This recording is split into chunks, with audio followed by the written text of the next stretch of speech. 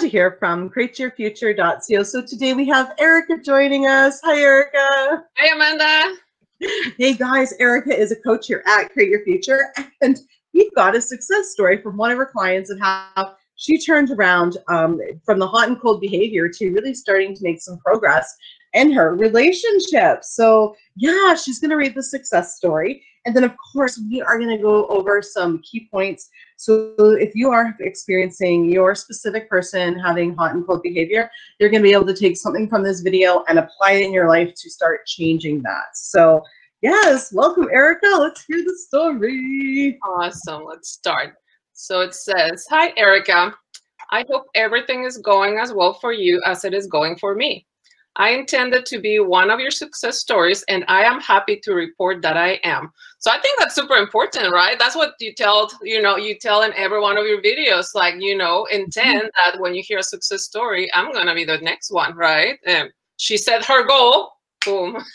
Right. Exactly. It helps to reinforce, again, what you're going for, and guys, that's why we do, I just want to point this out. That's why we do these success stories, because you want to focus on what you want and you want to focus on things that are good. Fill your mind with it, like bring it all in, program yourself in a positive way. Second thing I want to touch on is repetition. Yeah, we do repeat the same points on this channel a lot, but there's two reasons why we do it.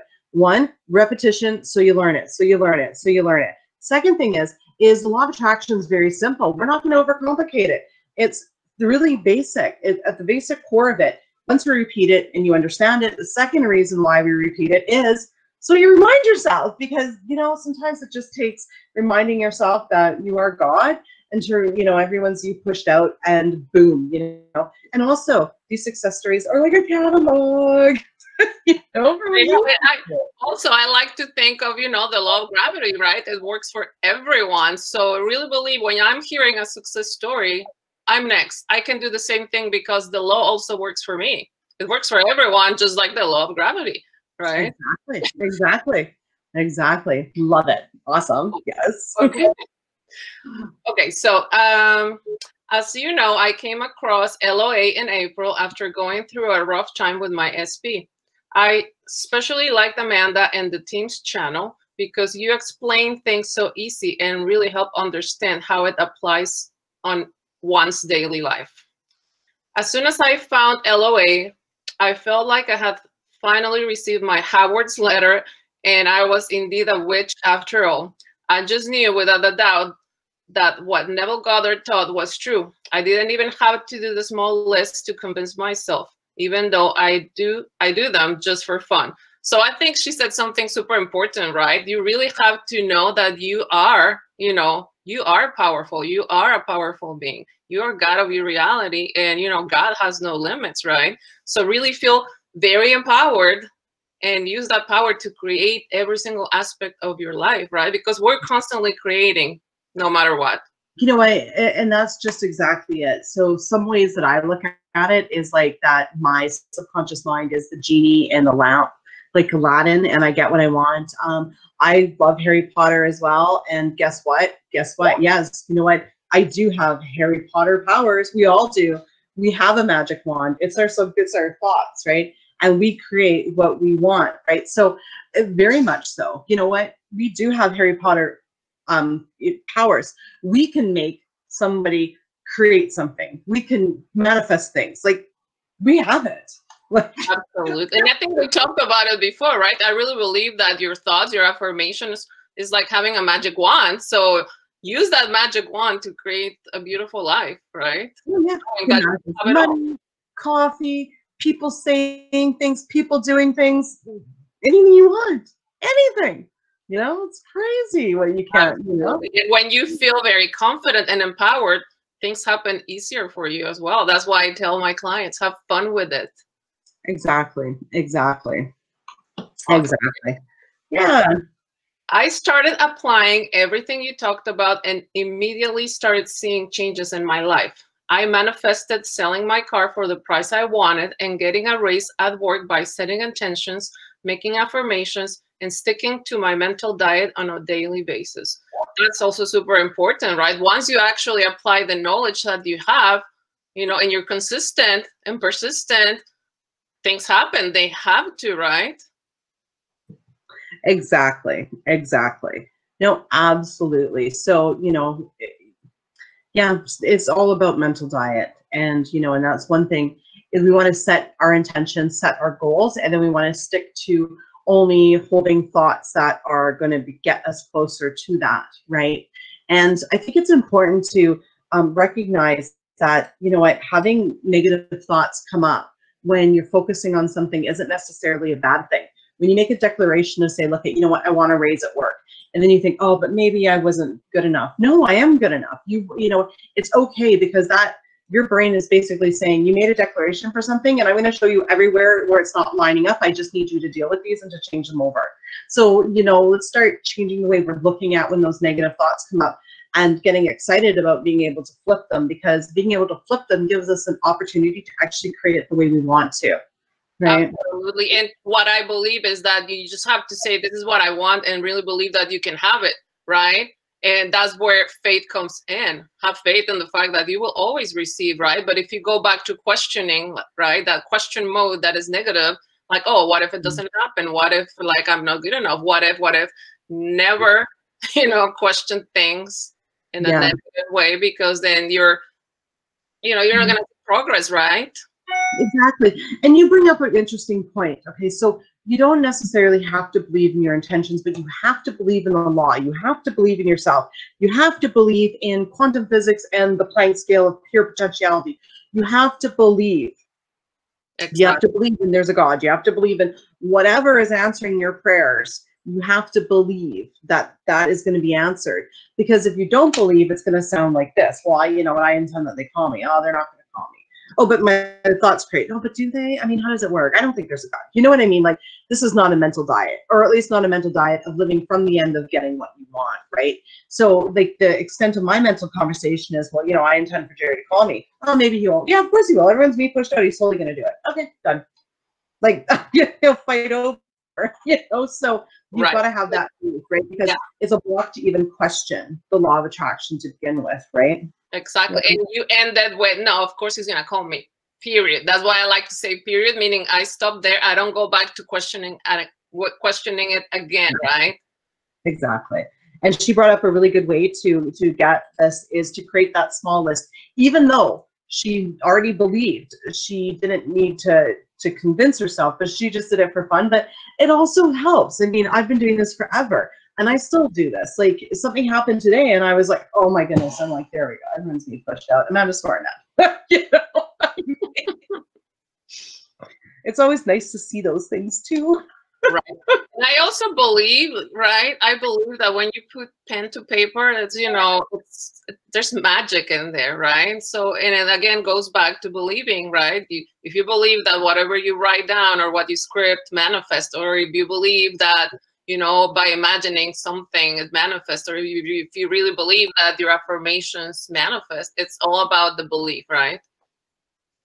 Right. Exactly. Awesome. Okay. So after getting these results, I knew I could do it easily, but I decided to get coaching for 2 reasons. One, it helps to talk about what you are manifesting with someone who understands it and has experience with manifesting. And number 2, you really help in identifying blocks right away. So it's like getting a free boost. So as we discussed in our first session, I was experiencing hot and cold behavior from my SB. And the mini goal was to get her to spend the weekdays with me. So last week, she had to run errands on Tuesday and asked me to go with her. She did it again on Thursday, even spending the night with me. Then on Friday, she said she wanted to go to lunch, and I wanted to tag along for the rest of the afternoon. On Saturday, she posted an Instagram in which I was in, which had never happened before. And Sunday, she came over to spend the night again. She was also super affectionate. I am celebrating reaching my mini goal by gifting myself a Hermione's wand so I can wave it when doing my intentions to feel even more powerful. Thanks for everything and the great content in the channel. Yeah, I'm so happy. Thank you so much. And it's so wonderful to hear that you created something. Like, we're so proud of you. We Super actually, proud of you. we want each and every one of you guys to be successful. Like, we seriously do. This is what we do here because it feels so good. You know what? I really love too that she pointed out two things, and I appreciate you for this, is that you pointed out the two reasons why you decided to get coaching. Was one, it helps to talk about what you're manifesting with someone who understands it and has experience with manifesting. And two, we do help you to find your blocks right away. So it is getting a boost. Like, you know, I've said this time and time again, every once in a while, I'll be in the car with Andrew and I'll be talking about something and I'll be complaining. And of course, any complaint is pretty much a block. And I can just see him melt.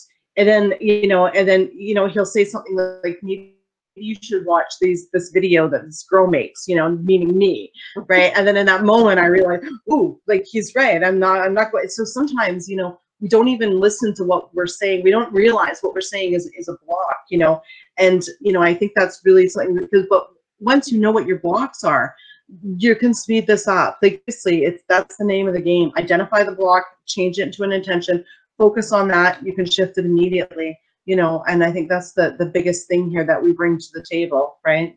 Absolutely. And like you just did it with me a couple of minutes ago before this call. Like we were talking, you're like, oh, you need to change that. Oh, like you're so right.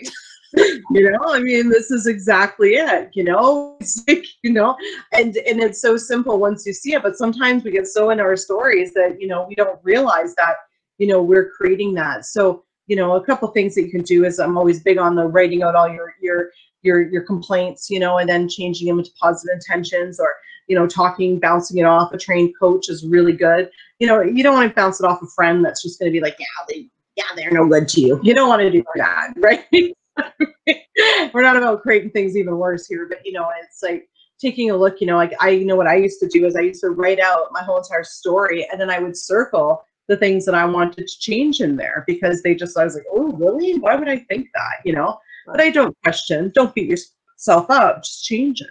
Absolutely. Now, she said something super important too. Like, we set a mini goal, right? We set mini goals that feel achievable to you. You focus on that mini goal, right? And once it manifests, then it gives you that confidence, that boost to now work on another mini goal. But they're all, heading towards that end goal, right? That maybe from where you are right now, it feels like farther up, right? But at the end, like, for example, marriage, right? Oh, that's my future husband. I'm gonna marry that man. But right now, I'm just maybe working on, better communication, or right, whatever it is, your mini goal. But to have an end goal and then create mini goals that feel achievable to you from who you are, it's super important, right? Yeah, and all those mini goals are all building towards that big goal, because, okay, I get the big goal is marriage. Okay, but what does your marriage look like? Are you talking every day? Do you eat every day? Does he make you a priority? Does he worship the ground you walk on? Like, what does this look like? All those mini goals are actually creating to be puzzle blocks to create that big goal, because marriage is a very vague term. A lot of people have good marriages. Some people have bad marriages. Some people are in marriages they don't want to be in. Some people aren't sure what they're in, if they can call it a marriage, but they have a ring. I mean, what does your marriage look like to you? And all these mini goals of what, you're going to create now, and with the communication. I mean, that's going to be part of your marriage. You create now, we have great communication. We see each other every day. We have dinner together. Those are all things that you're going to create as part of the marriage. So, for example, me and Andrew, when we were dating, one thing I created, that every day we had dinner together, and we would sit down every day and have dinner together. And to this day, we live together and we sit down and have dinner together every single day, because that was part of the big picture. Now he doesn't come over and have dinner with me every day. Now, obviously, we live together, so he comes home. Thankfully, he comes home every day. But so it's all part of it. Like, I created that he texted me every day, that we had great communication. So when he goes to the office, he texts me all the time. He's out of town right now. I've woken up every morning to like 5, 6 text messages from him. And yesterday he was texting me like crazy, and I was ignoring him, like, shoes on the other foot, buddy, but these are all things that I've created, even, as we were building up to this, and they all fit into the big picture of what our relationship looks like. So, don't think of it as, it's not living from the end. It's very much living from the end, right? Absolutely. And I think you also manifested for him to be, for you to be a priority in his life, because, a lot of people are like, well, I think he doesn't communicate with me as much because he's busy or because he has kids, or I'm like, no. If you say I am a priority and no matter what's going on in his life, he still has time for me, then you're creating that reality. For example, my boyfriend, he's a super, super busy man, but no matter how busy he is, he's always checking in. Hey, how are you? How's your day going? I hope you're having a good workout or whatever. He's always, always, always checking in. So exactly. Sometimes, and everyone knows that Andrew's a lawyer. Sometimes I wonder when he's in court if he's actually sitting there under the bench texting, because how does he find time to text me? Exact court, but he does.